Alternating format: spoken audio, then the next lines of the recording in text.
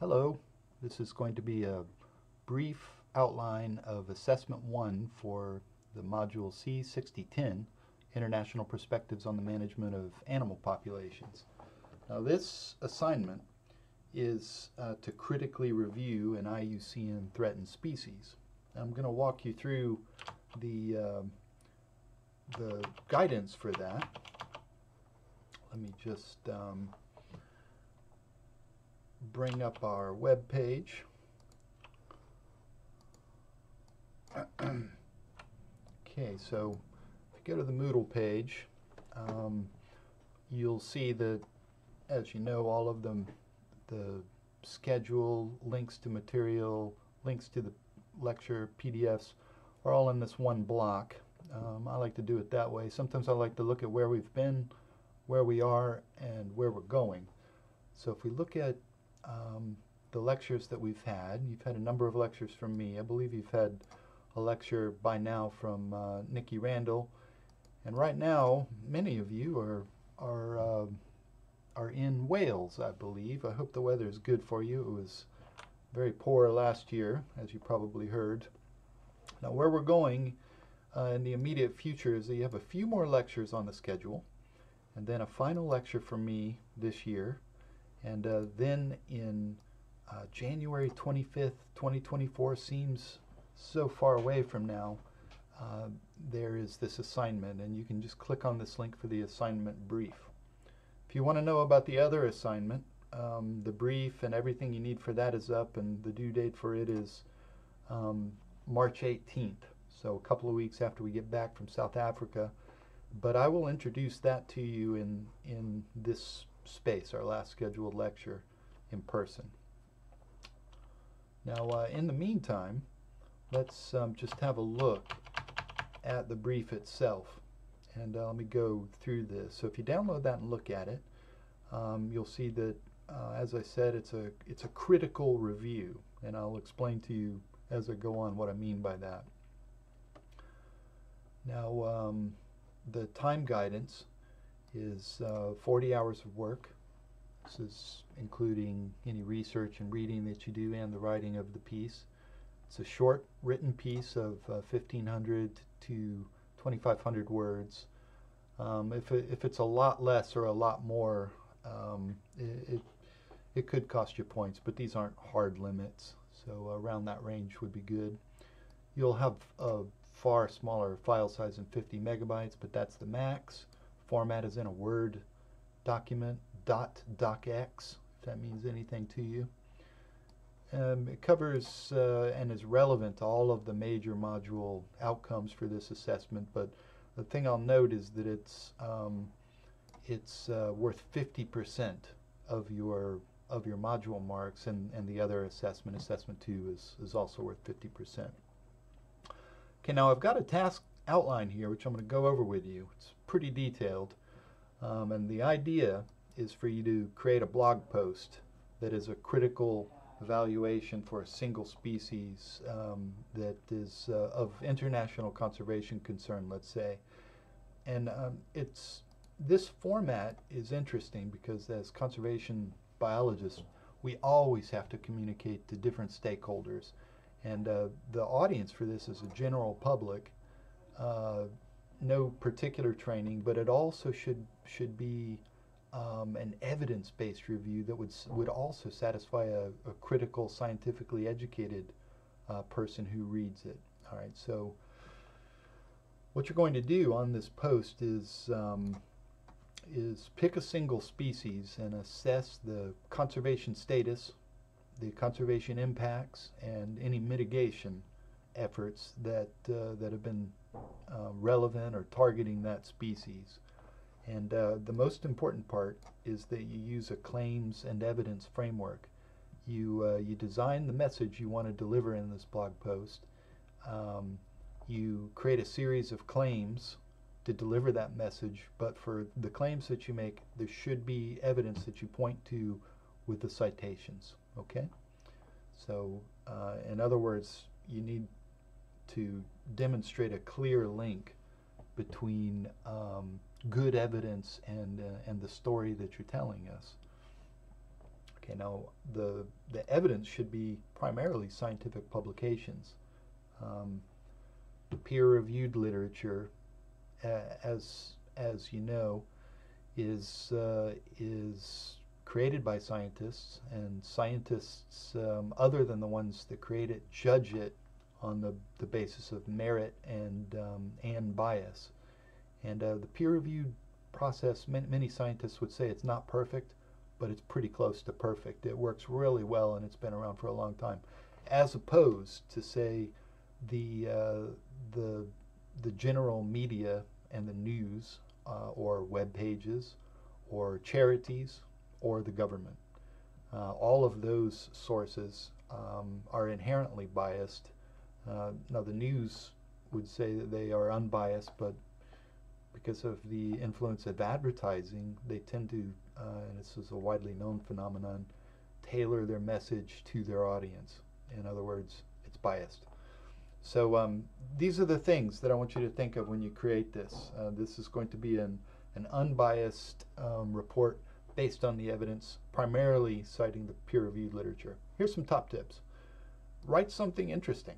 Write something that is fun to read. Write something you would want to read and be interested in. I don't want a piece of internet fluff here. I want something that is going to stimulate, excite, engage the people who might read it, including me. Second, I want you to write something that will satisfy not just Joe Public or Jane Public, but a critically minded, scientifically educated person as well, and therefore it should be firmly grounded in evidence. All right, so I've got some detailed instructions. So your goal is to highlight a species of conservation concern. Going to use the concept of claims to evidence, like I said, with your narrative backed up by scientific evidence from the peer-reviewed literature. Choose a species of conservation concern that has international significance, and ensure that that species has enough literature to do it. I mean, I would always encourage you to pick something unusual, something interesting, something, even something a little challenging. I like the weird stuff in the zoological world. But the species you choose should have the literature base to make your job easier, so keep that in mind. Now you're going to conduct research on the species, probably a little bit while you choose it. No need to clear your species with me. If it's got a listing on the IUCN Red List and you can justify that it is of, in fact your task is to justify in the blog post that it is of conservation concern, it's a perfectly good species. No need for asking me to approve your species. You're going to need to identify the conservation status and associated evidence with it on the red list, and the evidence gathering for the impact of survival and so forth is going to be from primarily the peer-reviewed literature. What you want to do is avoid gray literature that's non-peer-reviewed. The worst kind of evidence that anyone could cite would be just a list of web pages, especially if they're from charities. Many charities, there's nothing wrong with charities, but their information is inherently biased. So we're going to avoid that kind of information here, even if you really think highly of the charity, or even if I do. Okay, the blog post structure. You're going to have a selfie introduction, including a selfie pic with a brief author bio at the top. You're going to have a species overview that is a general introduction and background information for the species. And it could be all the details that we might want, habitat, behavior, and importance in ecological function and so forth. Conservation status, outline that with evidence. Claims and evidence. This is going to be your review of the literature you found that's relevant, 3 to 5 citations. You're going to highlight knowledge gaps in the literature you were able to do. Now this knowledge gaps, you have a little bit of an imperative here. You'll have to convince the scientifically minded reader that the knowledge gaps exist not because you chose not to find and read the papers about that species for some topic that's relevant here, but because you did search for them and you failed to find evidence. So knowledge gap isn't merely the absence of information in your blog post, it's the absence of information that you've tried to find that's relevant. So you'll need to tip your hat to that. One outline of the mitigation efforts for the conservation status of this species, and the effectiveness of those efforts. This is often hard to find, so these two sections, the knowledge gaps and the mitigation efforts, have to complement each other. And then finally, a brief conclusion, summarize your key points, and I want you to make a statement here about the importance of evidence-based conservation efforts. Folks, we can't save every species, and we've got limiting resources to do it, and we have got to create a system where even members of the general public are critical about what their donations and what our tax money goes for in every country. It's the only way we're going to actually do conservation, and I would just like you to put this into your own words. It's a strong message from the material that I've presented to you so far, and I would like to see it come out in this blog post here in the conclusion. Sources, 3 to 5 peer-reviewed sources in the Harvard style. We have our own Harper Adams Harvard style, as I pointed out to you, is something that you can do that is so easy, but people lose points on it all the time, and that's make a perfect bibliography. Make it perfectly consistent. If you just copy and paste from Google Scholar, it will not be perfect. There's not consistency there. It's your job to make it consistent in the Harvard style.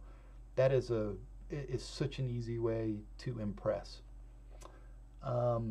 Media integration. Now, I would like you to include, aside from your selfie, at least one relevant, high-quality image of the species. And you probably want to do this from an unlicensed source.